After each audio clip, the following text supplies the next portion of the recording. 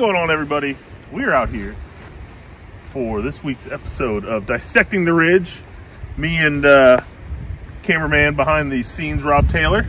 Howdy. He's out here on hole number 15. And Rob, we got a little cold last night, but the sun's out, so it's not too bad. But I think it feels pretty good right now. Being as crazy as Alabama is, it's supposed to be 80 degrees on Thursday. So wonderful. We'll sounds like Florida to me. That sounds more like Florida. But 14 was not our best effort. I think we both agree that it just shows that even the best of us can get eaten up by a golf course. So I technically still have the box. We're here 15, long par 5. This is basically one of the holes that it does make a major difference, and we'll talk about it, of what tees you play. Because if I was not playing from way back here, I would not be hitting driver, because it does get very narrow in the landing area. There's trouble left, trouble right, but I believe, and I don't play out back here often, but I believe that I can't reach too much of the trouble from where we're at. Am I correct by that, Rob? That is correct, Pete. Okay.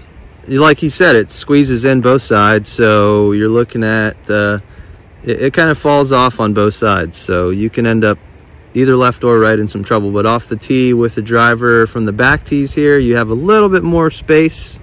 Still not an easy tee shot though. So, and well, I mean, the Rob Taylor and Real Tour Golf's we've got nothing else to do when it's 20 degrees out in the pro shop, so we've been working on some feels. And that's I'm right. going to attempt to make sure that I get better at this game rather than worse. And who better than Rob Taylor and Real Tour Golf? So I technically still have the box. I'm going to go ahead and go. I have, obviously, driver in my hand. Par 5. I think from back here, it's going to be a 3-shot hole regardless for me. I think, right? I mean, yeah, more than likely. It's cold today, so the only good thing is usually this hole's into the wind, and today we don't really have any wind, so I'm curious to see where the drives go. Okay. So my aiming point is there's 2 small dead trees, and I know that the fairway kind of bends down to the right a little bit, but everything feeds hard right.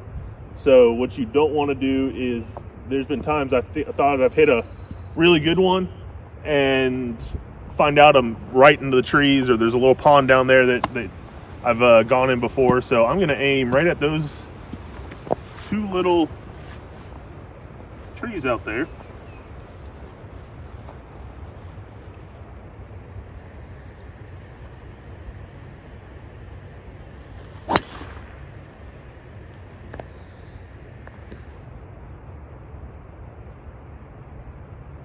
So I am going to be curious about that one. I didn't hit it that bad. It cut a little bit more than I thought, or that I wanted it to. But we're going to see down there. So this will be a good test to see from back here, if you miss a little bit either way, what kind of trouble you can get in. So I'm hopefully just off the fairway to the right, but it could also be pretty ugly. All right, so like I said a second ago, my ball hopefully right side of the fairway. If not, it'll be just off the cart path probably. But Rob's sporting the new Cherokee Ridge, the Ridge beanies. Hang on 1 second. You just said something. It's going to be just off the cart path. Oh, cheap plug.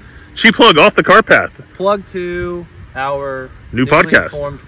Podcast. Yes, so we recorded episode 2 that will be launching tomorrow morning. If you're watching this on Sunday, it launches every other Monday, so it'll be launching Monday. And this week's episode is, we kind of start getting into the nuts and bolts of different things in the golf industry. So I just got back from the GIS show, which is the Golf Course Superintendents Convention down in Orlando. So Rob and I talk a little conventions and golf conferences, which sound boring, but there's a lot to it. So big fun.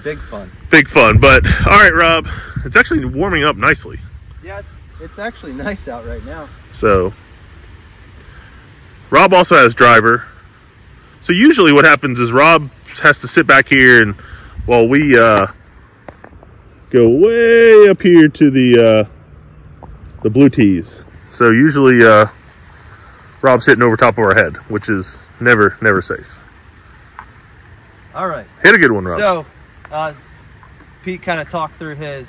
I got a similar scenario here. What I typically do is, like he said, you got those 2 dead trees up there, which I zoomed in on when Pete was hitting.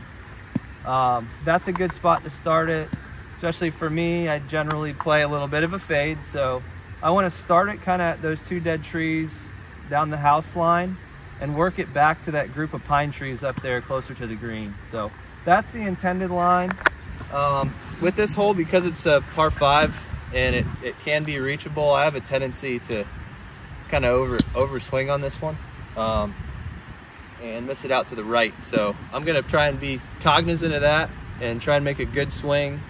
Maybe not so much speed, but more solid contact, and try and get it down there to a point where I can reach the green. Especially in the cold weather, it is sometimes you slower make good contact is better than go after it, because colder weather hurts the hands. Yeah, I actually I put a video out not too long ago when we were doing our takes on number 12, and a big key in the cold is a lot of guys try to hit it harder. They think like, it's cold, I got to swing harder to hit it harder. You know, it doesn't matter how hard you swing in the cold, the ball's going to go shorter than it normally would. So the more important key is to hit it more solid, and the way you create distance when it's cold is by making sure you're maintaining your width, because you have a number of different things fighting against you with that. You're usually layered up, so you're wearing layers of clothes that are constrictive. You know, they're not allowing you to really turn like you're accustomed to. So you have to be more aware of that and kind of slow down and take your time getting into a good full backswing, because that's the only way you're going to generate power, and that's the only way you're going to hit it consistently solid. So I'm going to try that. I'll take my little rehearsal swing that I usually make, and I'll just slow it down a beat.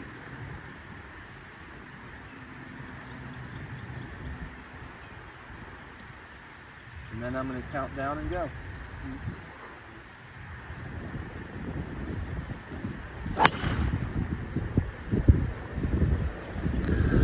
So Rob's ball was pretty much ideal to the 2 little dead, I don't want to say dead, dormant trees down there.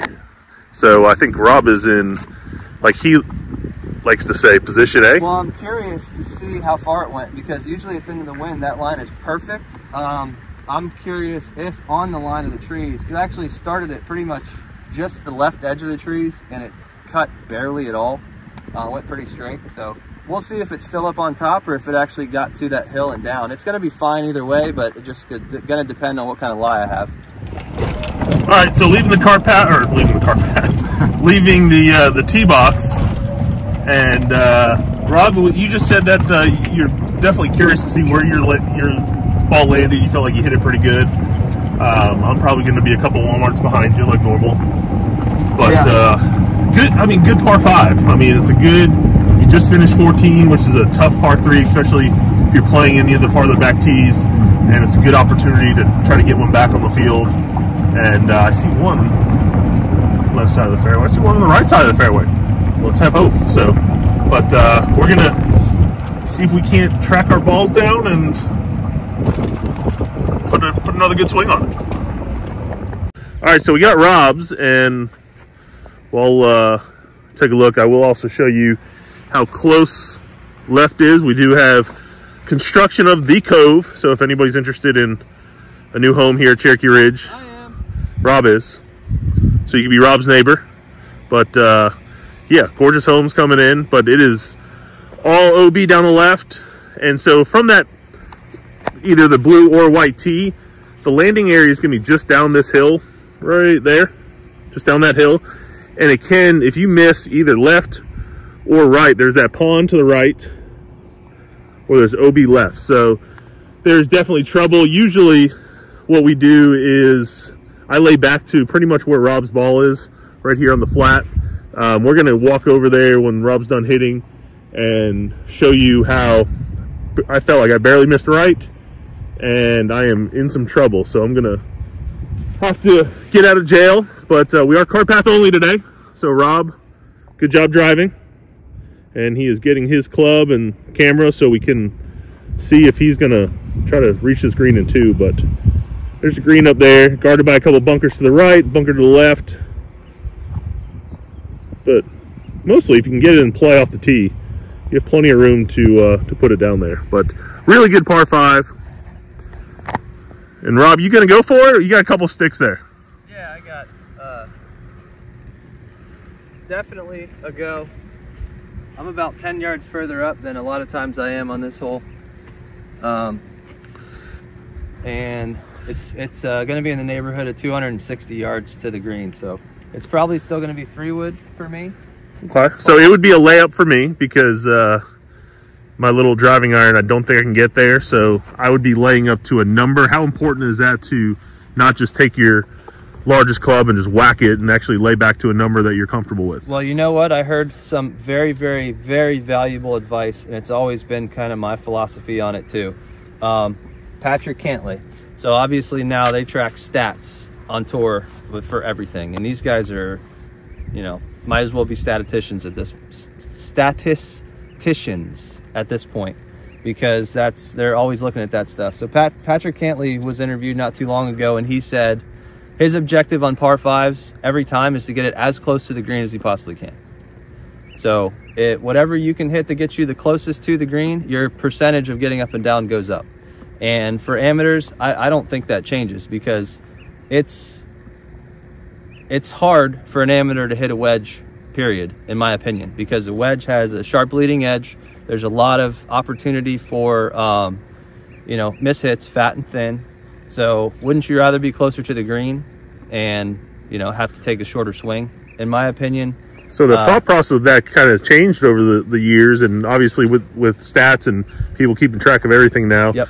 I mean, I learned something here on Dissecting the Ridge. I would lay back to a number, try to get me like a full wedge in, and it actually does make sense though. And then we also have another ruling here that there is a sprinkler head that might be in the stance of Rob. We're going to find out. I checked it out. It's not. Okay. All right. So we should be in good shape. Play it as it lies. Play it as it lies. All right. I am set here. We're going to have to back it up so I can get everything in. So really behind the scenes here at Dissecting the Ridge. There we go. There we go. All right. We're on. We're on. All right, so about 260 yards. If I hit this any good at all, I should easily be able to get at least to the front of the green. So my intention again is I'm trying to hit this in the center of the green. That way if I miss right or left, bunker, chip, whatever it is, pitch, I'm in good shape to make 4.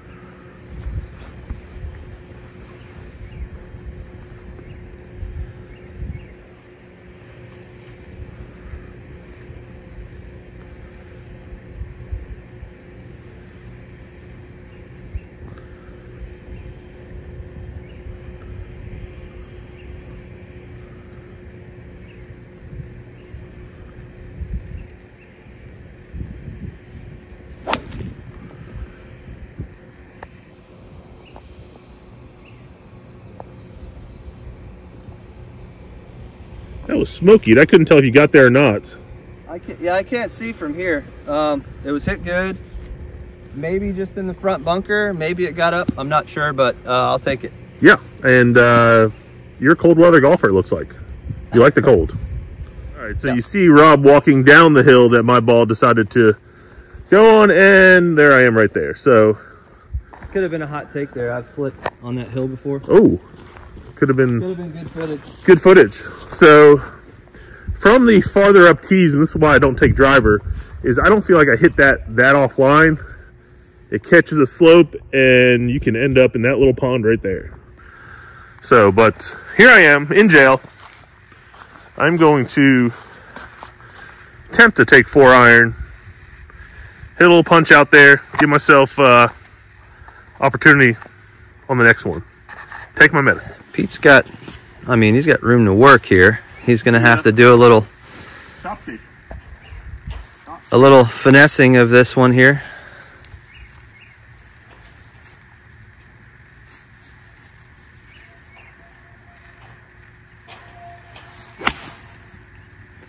Didn't shake. Oh, I did get a little kick off the tree though. So we went right at that second yeah, the tree idea over there. was after that the cut around, and it went. I wish I could hit it straight all the time. So, but it did look like it kicked right off the tree, which saved me. And you gotta. Hopefully, I got a shot at the next one. Yes, sir. It will be fine. Got Pete's ball. Right, I did get the members bounce off the pine, and I do have 116, and it is fairly open. So we're gonna see the. He's got one branch way up top. Nah, he doesn't have much going here. Golf.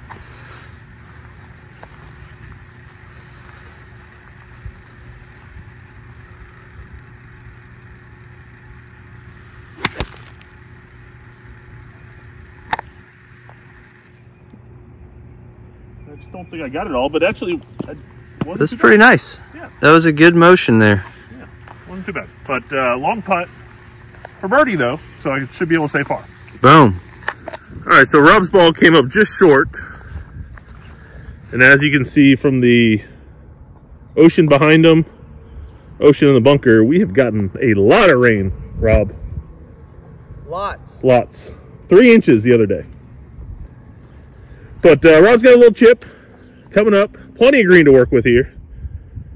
Gorgeous greens. Gorgeous greens, regardless of the weather.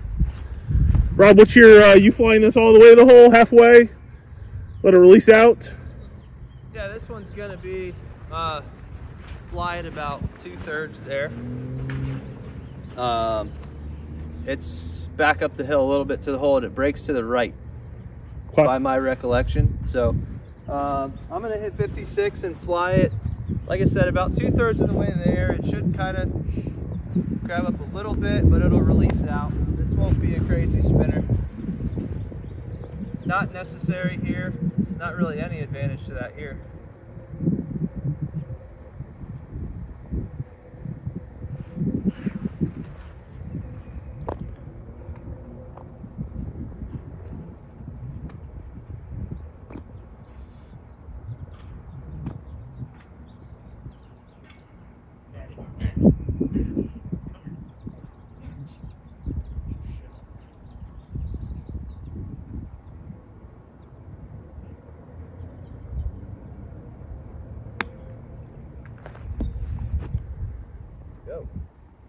Ooh, she did check up on you. All right, so not best by Rob right there. And then here's my ball. So mine from where I was at and off the tee, not too bad. So that's what I'm looking at. About 35 feet for a little birdie. All right, Pete's in the neighborhood of 30 feet. Seems like we're having a lot of 30-footers here on Dissecting the Ridge. We need to start hitting it close.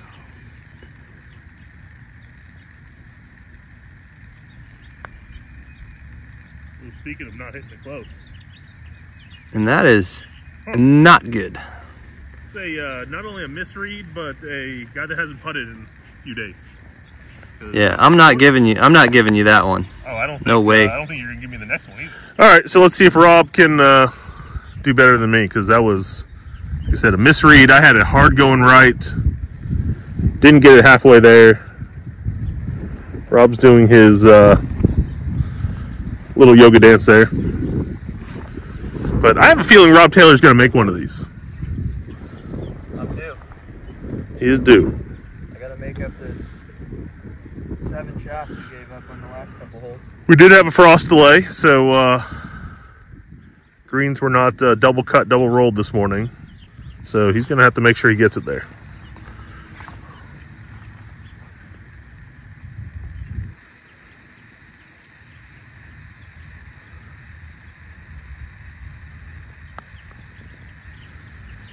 And I don't think he did. You were not kidding. No. Are you crazy? Am I away at least? Are you going to finish? I'm going to finish. All right, he's going to finish. Train rolling. Hear that ball in the bottom of the cup. to go right, you would think.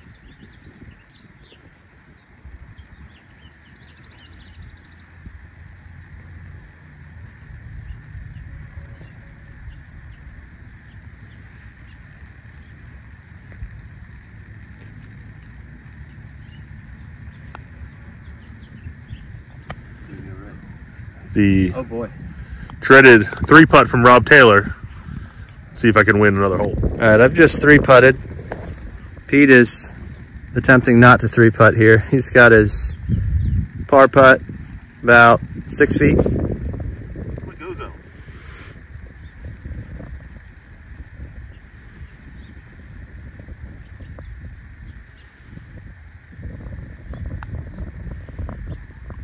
And he has won the hole, ladies and gentlemen. Players make it when it counts, fellas. Oh boy, never give up. After the tee shot, it didn't look good for me, so I kept battling and won the hole. Hey, we're just trying to make this a nice tight match for you guys so that it's more interesting to watch the last several holes. 16, 17, 18, and I'm down only 2 now, I think. You're down 1 now. Down 1, uh-oh. Yeah. LL Cool J said don't call to comeback. But, all right, hole 15, par 5. Rob's going to give you the view back up the hill. Good par 5, I like it. Thoughts, Rob? She's a beaut. Obviously, when we're in the springtime, you will see lots of green grass where this is going. Camera angle here. You can see there's a lot of tilt to it. You know, it goes pretty well downhill all the way off that tee, and everything slopes off the sides. I don't know if you can quite see it from here, but over on this side, past the dormant trees, it is very severely downhill. Your balls are trying to go to the flat up here. If you miss it right, you end up down here where Pete was. You miss it left, you could end up down there over by the new construction Dilworth Homes over here. So a good hole. Can be played, you know, it can be a 3-shot hole. It can be a knock it on in 2, depending on what tee you're on and how far you hit it. So, yeah, so this was the first one going away from the lake. Now we're going to go on 16, go back towards the lake. That's correct. So we're going this direction through this. I love the view from here, especially like you said, when everything greens up. It's definitely a good looking golf hole for sure. So, and it plays well. So it makes you hit a golf shot and figure out a way not to 3-putt. I didn't figure it out. Yeah. All right. We'll see y'all next week. Yeah, next week. Hole 16.